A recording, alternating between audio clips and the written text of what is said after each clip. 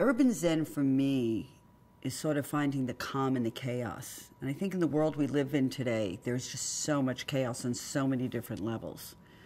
So what I wanted to create was to bring like-minded people together who really want to make a difference in this world. You know, in the chaos of disease, where's the calm in it? You know, how do we calm ourselves to get to the point that we can deal with the disease? That, for me, is why we're all here today. And when Stephen got ill, we went and had a relationship at Sloan Kettering, and he had lung cancer. But I realized this journey was so, everything was specialized. There was something missing. We needed to find a complementary way of how we were going to deal with the disease, that it was not only being attacked from a Western point of view, but how we were going to help him through Chinese herbs and acupuncture and yoga and all these wonderful modalities that really supported his sickness and also supported us as a family. That was very important. So I had to navigate the path for him. So I always felt there needed to be that one person that each patient is assigned for to go through the journey. So goodbye. It's been lovely seeing you. See you soon.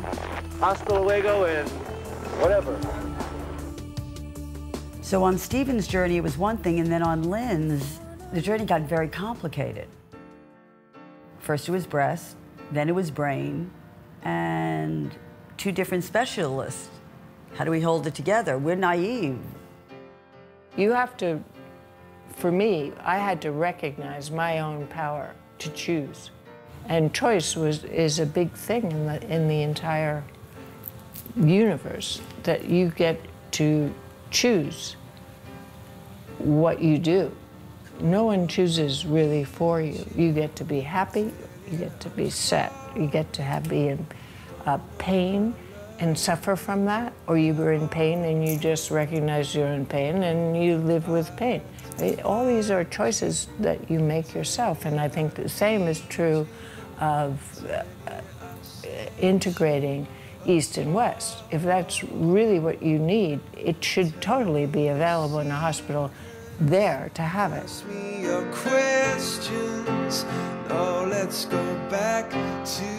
I survived, and I don't really like to call it survived, because you just, especially with brain cancer, you really never know if you're a survivor or you're not a survivor. But today, because I look at every day, I am a survivor. And I sit here with you as a miracle.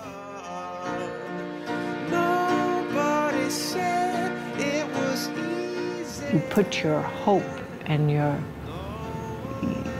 your power into coming out the other side. Because when you come out the other side, it's just you're born again.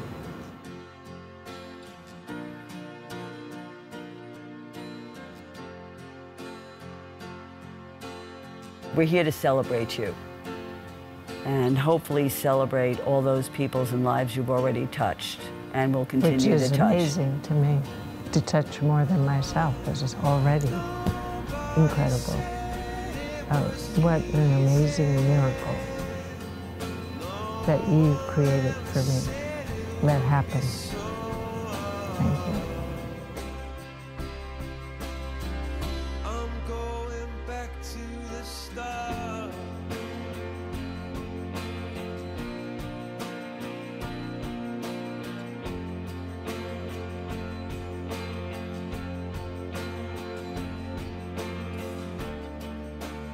It's funny, I have not talked about this really. It's certainly not in public at all, and it's been almost 4 years, and it's still, you know, it comes back in a second. To sit in a doctor's office and have them say those words to you, you have cancer. From that moment on, nothing is the same. I was in having a mammogram in an office in Chinatown, and they were all Chinese, and my doctor's half Chinese because I like the half and half. But obviously it was quite difficult because there was like 400 of them in there. They're all screaming, and my card wasn't working, and nobody could understand my accent. And I was that close to going, I remember in that moment thinking, if I could do anything to just back time up to before I heard those words, you know what I mean? Maybe I would change my mind, not get this biopsy, just go back to a time where I was just not overwhelmed with fear. I feel blessed.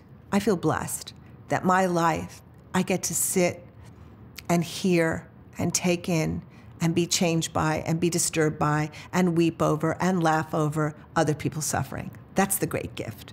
That's the great gift. The painful life is a life where you're alone and you don't inhale people and you don't take in people and you don't see people and you become progressively isolated and shut down and deadened and deadened and deadened until you have no reason to be here anymore. In the end, when it all happened and I went up to the hospital and everything, there just never seemed to be somebody there to like sit down and talk. Everybody was so it was like rehearsed. Everybody had like, you do this and you go over here and you do that. And I see the sort of, the very competent doctor come in and the nurses and, but they don't know, unless they sit themselves on a table for their 4-month checkup after they've had cancer, and you don't know if they're going to find more, and until they've gone through it themselves, they don't know the level of panic. I don't know, it's like trying to how do you teach somebody bedside manner, do you know? How do you teach that? I mean, my doctors were all great, but they were like coal miners, They were like, I'll climb a Klusky in here. And I'd be like, get your tits out. And it'd be like, oh, I'm so Scottish, And they'd be like, oh, these people everywhere. And I was like, oh, and do you mind if we bring in some students? And they'd be like 10 students. And I'm like, oh, it's a nightmare. It was really a nightmare. Most people don't want you to come in and fix them. Most people don't want, and I think this is true medically as well. Most people want you to hear them and care for them so that they can find the wherewithal in their own systems to become immune, to build up their immunity, to create their strength, to create their know-how, to create their vision of the world. And that comes from another person witnessing you, honoring you, bearing witness to your pain, sitting with your struggle. That's what healing is. I'm a sentient human going through a very difficult experience. I am not just this walking cancer person, I'm a ridiculously sensitive human who's terrified. There's a definitely coldness to the institution of medicine, which I think, so many of us have experienced and want to have changed. I think the place itself needs to change, and we've talked about this, just the space itself, like how it can feel like a more comfortable place. You go to the hospital and they're just about trying to kill you with not only the nutrition but your lack of sleep. If you want to be in the hospital, that means that you really want to get sicker. Both my parents had just had hospitalizations in the last year. I had like a grilled cheese sandwich and a piece of white bread, and I'm thinking, What? Are you kidding? He just had a heart attack, for Christ's sake. You could be talking more about nutrition and diet and all these things that they say. They say, well, eat well, and you don't have the time.